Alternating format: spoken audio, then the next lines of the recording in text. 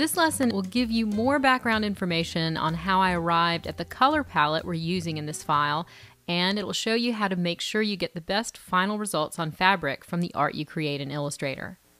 Two things that are very important for working with Spoonflower or any automated printer online are: one, to double and triple check your measurements just to head off any potential problems in the repeat, and two, check colors against a physical example of printed colors on fabric, so you're designing with realistic color expectations rather than just relying on what you see on screen. Your computer screen is an unreliable representation of printed color.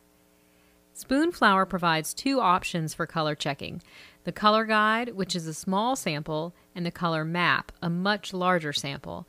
You can find instructions and tips for working with color in detail on the Spoonflower site. The Spoonflower color guide is a small swatch that you can order from their site for $1, and it has 171 colors printed on it with hex codes for each color. Hex codes are 6 digits made up of numbers and letters, and they're commonly used in web design to identify specific colors. Now, the colors are still RGB colors, and we're still working in the RGB space. The hex code is just a more efficient system for identifying colors here. If you look at some of the included swatches in the template files for this class, you can look in the color panel at the swatch, and the swatch is named with the hex code. And I made these into global swatches myself. That's why the swatch has a white triangle in the corner. It's a global swatch. And that also gives you a tint slider up in the color panel for this color. And global swatches make it easy to make adjustments to colors across your file. So I always work with global swatches in Illustrator. So in the color panel, if I double click on the color to get the color picker, you can see the hex code is down here. I can enter a code from the physical sample right here and hit tab and see the screen version of that color appear and the RGB values here. Now I can save this in my swatches panel and make it into a global swatch. So that's the color guide, but you may want more than 171 colors, so for that you need to order the color map.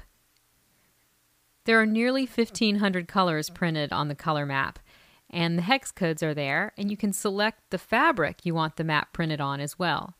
Spoonflower also provides a corresponding color library in ASE format, that's Adobe Swatch Exchange.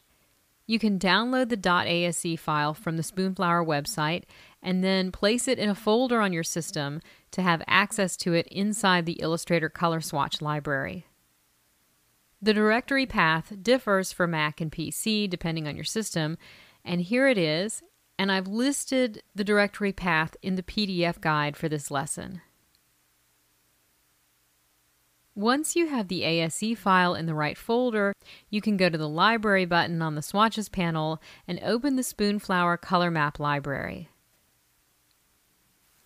Choose the option to Show Find field, and you can type hex codes from the fabric color map to locate the swatch in the library, then drag a swatch to add it to your Swatches panel, then double-click it and check Global to make it a global swatch. So now that we know how to prepare art with color that's compatible with Spoonflower, meet me in the next lesson and we'll print and export these patterns.